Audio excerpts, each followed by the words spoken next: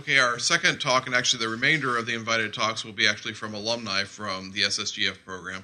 So the honor now is to introduce Anna Erickson, who is an assistant professor at Georgia Institute of Technology from November of 2012 to the current time.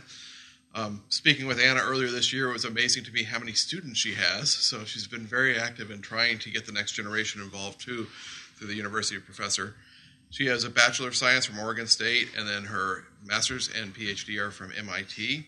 Her primary focus, as you're going to see in the talk, and we do have it up, is on antineutrino nuclear reactor type of dynamics, specifically interested to advanced detector design, safety, non-proliferation concerns, things that are truly in alignment with the NNSA mission, and actually show how people not only can help the labs by working, but can help the labs by finding the next generations. So, Anna. Thank you, Brad. You guys can hear me? Yeah. So thank you for that interesting introduction. I was asked to speak here as a both invited talk and an alum, so I figured I'm going to start my alum talk with giving you a little bit of how I ended up there. I don't think that's very common for the graduates of SSGF to end up in academia. More commonly, they end up at the national labs aligned with the primary mission of SSGF program. Well, I spent my time in Lawrence Livermore after I graduated from MIT. I went to Livermore as a postdoc, and I worked on antineutrino physics. And one thing that they brought me to do is advanced detectors. However, when they learned about my background in nuclear reactors, which was both bachelor's and MS, they said, we need someone to do real modeling and not approximating the reactor as a point source, but rather understanding how the reactor behaves as a source of neutrinos for a variety of different problems, including neutrino physics, looking for the sterile neutrino, but also non-proliferation and safeguards. So when I left Livermore in November 2012, which coincided with the closing of San Onofre Nuclear Generating Station, which hosted our experiment in antineutrinos, I formed a very interesting laboratory, which I was told that it's two directions that are too perpendicular to each other. One focused on advanced reactor analysis, and the other focused on advanced detector. And it worked out quite well, actually, because we tackled the problems that are quite unique to nuclear non-proliferation and saying, how do you actually understand where the material comes from and its transition through multiple stages, but how do you also detect things? So we tackle things such as looking at the source of the nuclear materials, in addition to enrichment and enrichment capabilities. The reactors, as we know, can be a great source of plutonium, and it can be made quite clean. You just need to know how to do that. And I think North Korea example showed us that sometimes we think countries up to something and then turns out to be no good. So how do we know what people are up to? So we need to know the source, but we also need to know the detector response. So in my group, we look at both. We look at the computational analysis, and we model both nuclear reactors as well as detectors with a variety of codes. Reactor is the primary focus. What we see here is a detailed model of the HIFER that we adapted from Oak Ridge for some of the antineutrino work. But we also do quite a bit of experimental work. In fact, we were the first laboratory in Georgia Tech to move on to fully digital data acquisition system and taken full advantage of doing that. As being the younger generation there, we were able to transition very smoothly to nothing but digital. So the NIM boxes that you may be familiar with, like, banned 100% from our lab and replaced with CANE digital equipment. So one of the culminations of our reactor detector project was an understanding of nuclear material response to a number of different things. And we formed an NSF and DOE-sponsored center with MIT and Penn State to look at the nuclear materials, special nuclear materials in transit, in particular shielded. And how do you identify whether there's a nuclear material or not? There's a special challenge when material is shielded. You don't really get much penetrating through it, even if you induce it using active interrogation. So we're coming up with the methods of solving that challenge, and that's the one thing that we're very active, that area of active interrogation and materials modeling and detectors, both modeling and experimental work. But the majority of the talk today will be focused on antineutrinos. This is an NNSA-related meeting, and NNSA actually spent a lot of money on antineutrinos. There were a number of projects that I worked with NNSA, in particular, NA-22 office, when I was a postdoc, related to using antineutrinos for things like PMDA, Plutonium Management Disposition Agreement, between the US and Russia. How do you verify that agreement using something as interesting and weird as neutrinos? And perhaps you've heard about the Watchman project, which launched a few years ago with Livermore in the lead, and the final outcome is uncertain at this point. We don't know what happens to this project, but they put a lot of effort into understanding how very large antineutrino detectors can be used to monitor what happens in the world on a global scale in terms of clandestine reactor facilities. So one thing that people in nuclear industry don't appreciate is once you move outside of the United States, which, by the way, United States is not under the IAEA safeguards, once you move outside of the United States, interesting things can happen with reactors, and we've witnessed that before. A number of countries wants to develop nuclear capabilities. However, we don't want them to for a number of reasons, or we want to verify and monitor at all times. So at this moment, over 45 countries, both developing and sophisticated economies, are looking into increasing or pursuing nuclear capabilities. 45 countries, and that's one of the latest numbers. And why are people looking at nuclear power? Well, there's a number of reasons. Most of them are good reasons, economics, and also the energy consumption that keeps growing up. Some of them are not so good, as we know the recent developments with Iran. So at this moment, there are 60 new reactors under construction in 13 countries and 160 planned constructions. Some of the countries include United Arab Emirates, Vietnam, and Jordan. And the interesting trend is a lot of countries looking at what we call Generation 3+ design, which is advanced version of what we have in this country of light water reactors. But not all of them. Some of them are looking at fast reactors. And if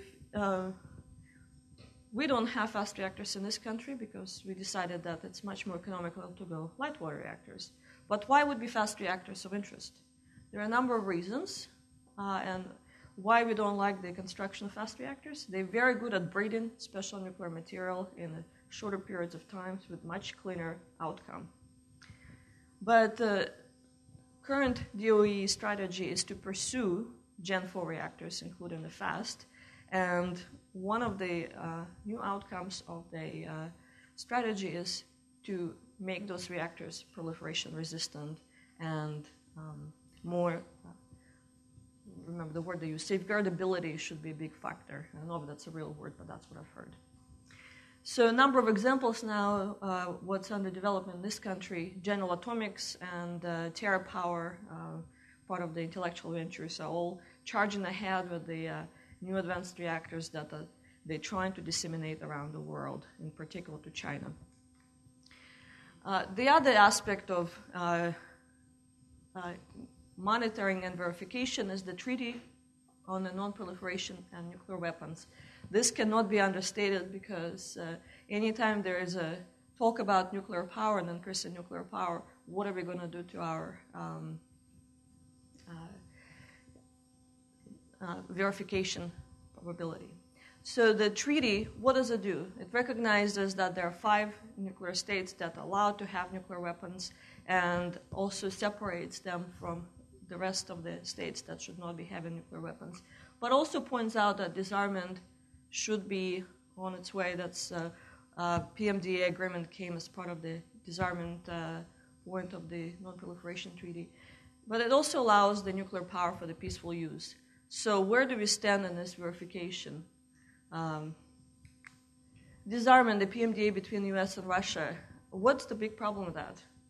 Well, neither country is under IAEA safeguards, and neither country wants to have another country to come to the facilities and verify things. There are obvious reasons for that.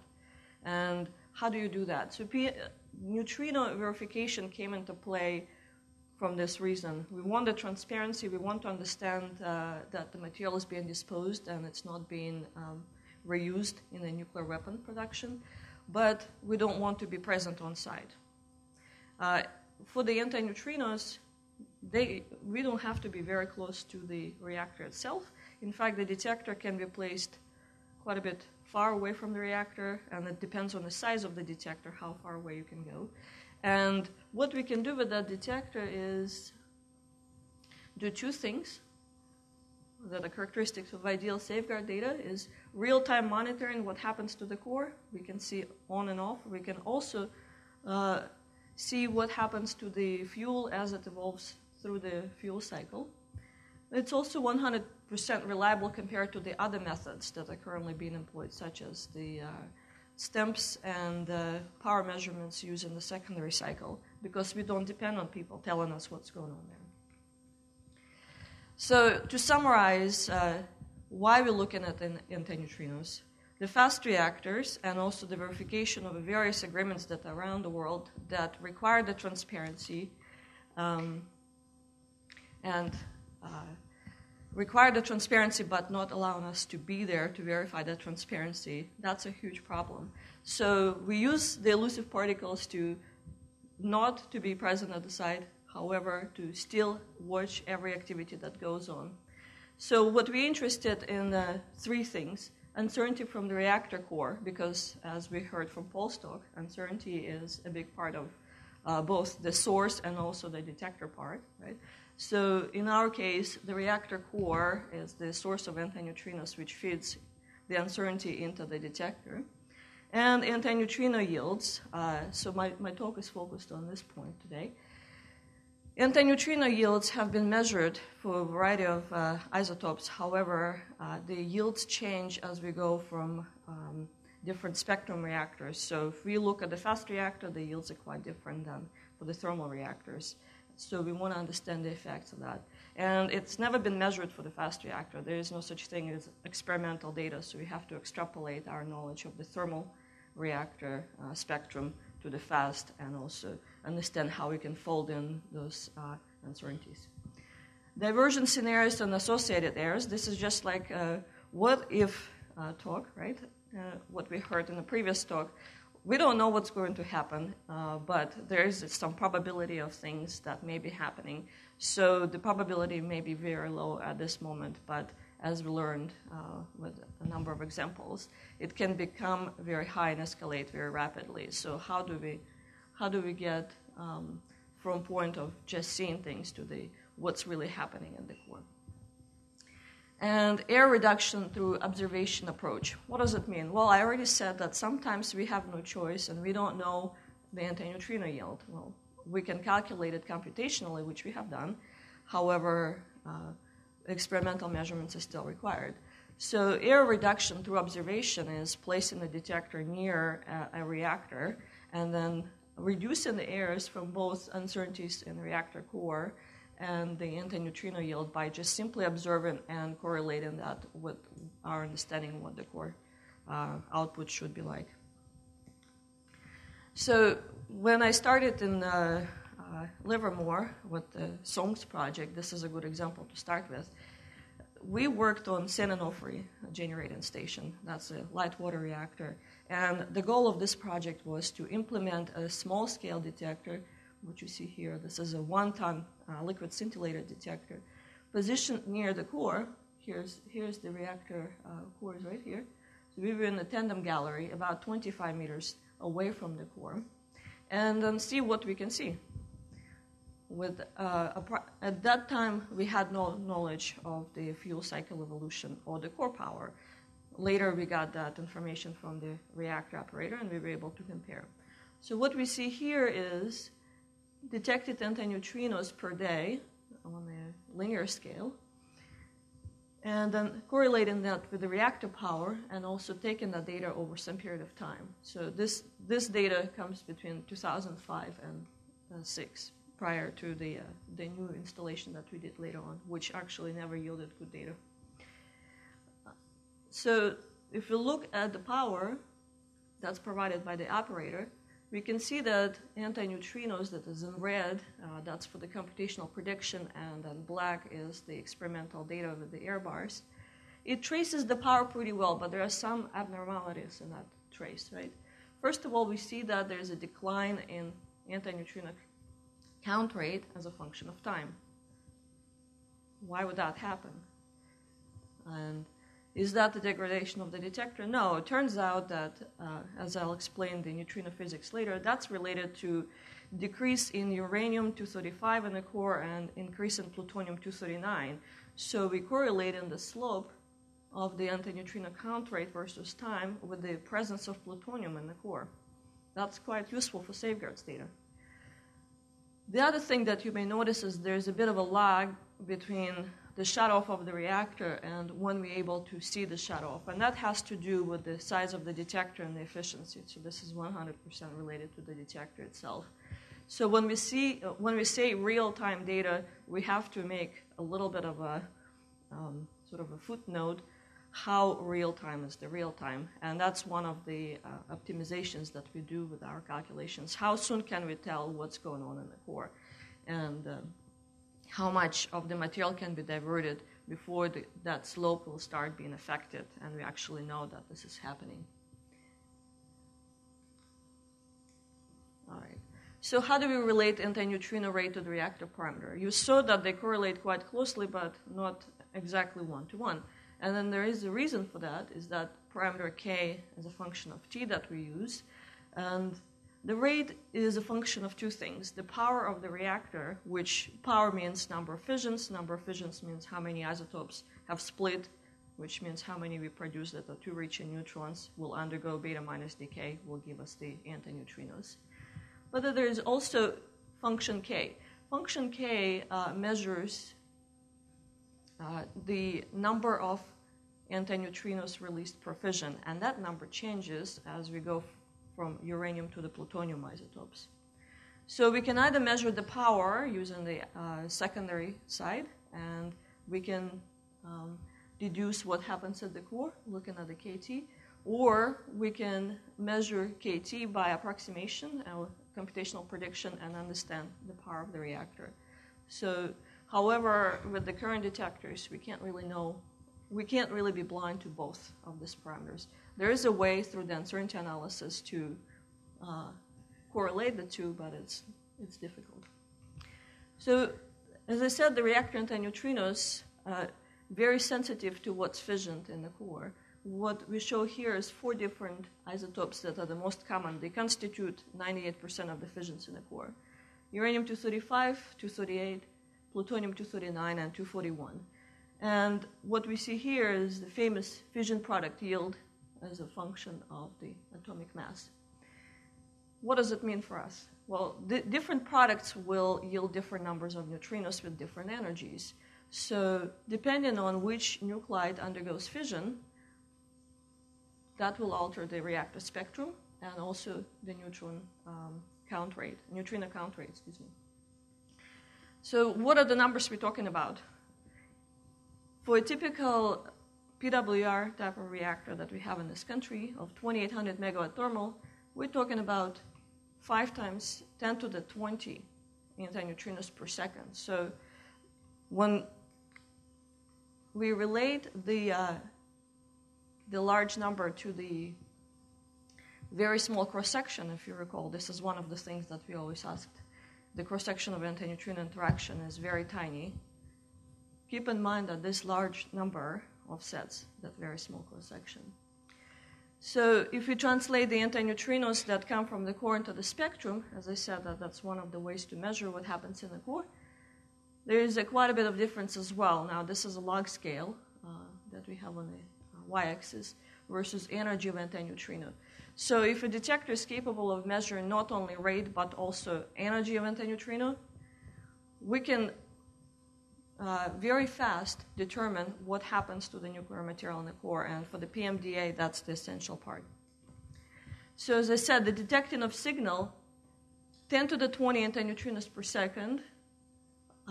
What is the cross-section that we use most often? There are a number of different ways to detect antineutrinos, but the most common way is so-called IBD, inverse beta decay, that I had in the first slide of my talk. In inverse beta decay, antineutrino interacts with a proton to produce two particles, a positron and a neutron, and we go after these two particles. So measuring the energy of positron and a neutron, we can get the energy of antineutrino. And by looking at the count rate, by relating the cross-section with the Avogadro's number and the number of antineutrinos, that's the count rate. Gets us about 600 to 6,000 events per day, depending on the reactor, detector size, and also the position near the core. So as a result, when we look at the flux and the cross-section, the observed antineutrino spectrum looks like something like this, with the average energy of 4 MeV.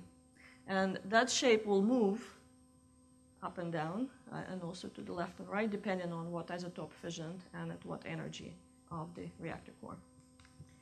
So using the antineutrinos to monitor the new exotic reactors could be quite different. As I said, there's a number of interests in the world, and both in the US right now, to look at the fast reactors. And a primary reason is the economics. The fast reactors can actually sustain very long fuel cycle. And the fuel cycle can go anywhere between 10 years all the way up to 60 years. I'm not saying this is feasible right now with the current materials, but it is feasible from the standpoint of nuclear material management. So if we can overcome somehow the problems with the structural materials, from the reactor physics standpoint, that's not only feasible, it's desirable. So there are a few crazy ideas, as we call them now, but they're very promising. There's been a number of international groups built to look at these problems, as the candle-type and onion-type reactors. So those reactors are designed to go for about 30 to 60 years. From the economic standpoint, that's understandable, right? Once you load the core, you keep it there for 30 to 60 years. What about safeguards and other things?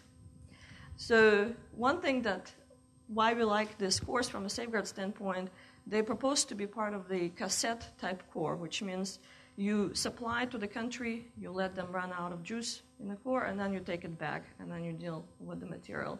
From the safeguardability, that's a good idea. However, while you put that reactor in another country, how do you ensure that for this 30 years nothing happens? Now, current IAEA approach to safeguards is to be at the reactor core during refueling only, which means when they take out the fuel and when they load the fuel back, the IAEA is present to monitor this activity. They are not at the reactors at any other time unless they're doing independent inspections. So what do you do with the reactors that are 30 years? So there are periodic inspections that you're going to do. There's no desire to open, and in order to open the reactor, you need to shut it down first, right, which takes it off the grid. There is no desire to open the reactor unless there is a need. So one way is to monitor what happens in the reactor core, and this example is for Candle SFR. SFR stands for Sodium Fast Reactor, and this is UCFR 1000 design, which Argonne National Lab is a big part of that collaboration to design these reactors. So they actually work on both Candle and Onion. So we worked with them to create a full core simulation to understand how we can use the neutrinos to monitor what happens at the reactor core level. Let me tell you a little bit about this reactor. Candle reactor operates with the principle that you load it with an ignitable material, for example, uranium-235, so fissile material. And then the rest of the core is fertile, which means as the fissile material burns out and produces neutrons, the fertile captures this excess neutrons and produces more fissile material, and so on. This is why, from the reactor standpoint, we're able to run for 30 to 60 years. And this is why in the current light water reactors, the neutron economy is not very good, so we run for about 18 months to 24 months. So what happens in reactor core? When we load the reactor, the propagation, actually, this is a little unintuitive. We start from the top in this case, and you go down. The fresh fuel in this case means those fertile material that will absorb the neutron to produce more fissile fuel. So the active region of the core will move from top to bottom. if we look at the isotope fission rate, and this is a function of burnup, the reason I show burnup is effectively the time, right? So this should be years, actually. I'm sorry, I meant to change this to years. So this is 60 years, not burnup, but time of years. If you look at our uranium-235, in the beginning of the core life, we rely on 235 100%, and then it drops down very fast because we burn out of it very fast. But we build up a lot of plutonium quite fast as well, and then we establish equilibrium after some period of time when the active region of the core moves. So if you look at the normalized power, now this is our top right here, right? And at 400 centimeters, this is the bottom of the core. We see that the axial power also propagates from top to bottom, and it also spreads out as it moves with time. So now we're looking at the beginning of the cycle when we just loaded the core all the way to the 70 years, and this is the power profile evolution of the burnup. So if we place 3 detectors, and they don't have to be the detectors that we use currently, those big bulky 1-ton detectors, but there's a number of other technologies that are underway being investigated at places like Lawrence Livermore and Los Alamos to miniaturize these detectors. So if we take 3 detectors and we place them at 3 different positions along the core, what will this detector see? And in our assumptions, those detectors were about 1 ton, but a different configuration than the Song's detector we had. And they were positioned about 15 meters away from the core. So they weren't really close to the core, they were outside of the actual vessel.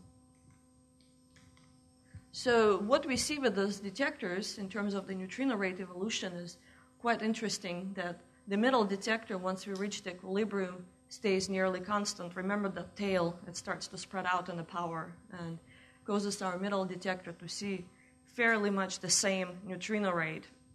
However, the response of the bottom detector and the top detector changes as the active region of the core moves. And comparing the response of the 3 different detectors, we're able to see that there was actually nothing happening to the core throughout the observation of the fuel cycle. So there was no change in the power, there was no tampering with the core, neither axially nor radially.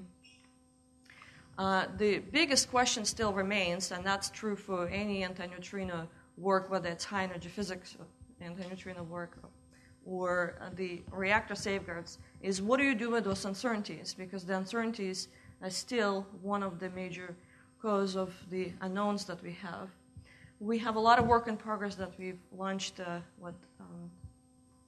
Livermore, and also the double show experiment past participants that are now in France and UK to work on uncertainties and look specifically on fast reactors. And there are really a number of dependencies that we have to evaluate. And number 1 is the reactor power output. It's measured right now with accuracy to 2%. With the more modern techniques, we can measure it a little more accurate, but how much can we push it? Why is this important? That gives us the count rate, right, relating the power to the neutrino rate. Antineutrino yield data is one of the major sources of uncertainties to that date, and about 1% for the most common isotopes. However, it can go up to 10 to 20% for uranium-238. Uranium-238 is a very special isotope. The very first experimental measurement of the yield was done about 2 years ago. So until then, we had to rely on our prediction of the yield without actually seeing any experimental data. Detection reaction cross-section is another source of uncertainty, up to 1.5% right now, and that will change with the more effective and efficient detectors. Neutronics codes, that's a constant headache for us, is the nuclear data libraries for the neutronics codes, and that's not only on neutrino side, but also anytime we need to calculate decay heat for the reactor operations or the actual fuel burnup. In nuclear energy, you would think that by now we would have these really great codes, but we still have a lot of uncertainty on what happens to the fuel in the core, and those codes bear a lot of that. Approximations made in the reactor model we have to approximate every time we model the reactor. And in our case, we use deterministic codes, which means we have to mesh the reactor core somehow. And depending on how large we select the reactor volume element to be, that bears another source of uncertainty. We could go to code like MCNP. However, doing this type of uncertainty calculations we do with MCNP is not feasible, even on Lorentz-Livermore clusters. All right. So one thing that we start doing is designing the methodology to evaluate the reactor uncertainties using deterministic codes. And we, ironically, utilize Monte Carlo approach to simulate many different inputs to our code and to get the outputs and evaluate the uncertainty based on the simple covariance matrix of the output. And unfortunately, about 1,000 histories that we need to run to converge. For that makes it very impractical to do large numbers of calculation. But at the end of the day, when we did most of the analysis in the covariance matrix analysis, what did we determine? Antineutrino yield still remains one of the largest sources of uncertainty, and more experiments are needed. So what we need to do next is to, well, first build a fast reactor and then measure the antineutrinos from that. So to conclude, the reactors are here, and they're here to stay, and we are going to build more. And this is the position of the Department of Energy, that we're not stopping to build in this country even after the break. We're going to build more, and it's most likely going to be an advanced reactor, most likely fast reactor. But another concern of the community, both scientific and also Department of Energy, is the safeguardability of those reactors and non-proliferation, because if we're going to lead the world into the new reactors, which we are trying to do, how do we ensure that that doesn't fall in the wrong category of reactors? So we're trying to understand the safeguardability of these reactors using antineutrinos without relying on systems that are connected to the reactors. So we want to be the eyes and ears on the site, but we don't want to be there at all times because that's not practical. So antineutrino detectors may serve as that eyes and ear purpose without actually having to be physically connected to the plant in any way and have a potential to be spoofed. So as part of this study, we are doing the analysis of uncertainties because that's by far the biggest hurdle that we have to overcome when it comes to the antineutrinos monitoring. I'll take questions now.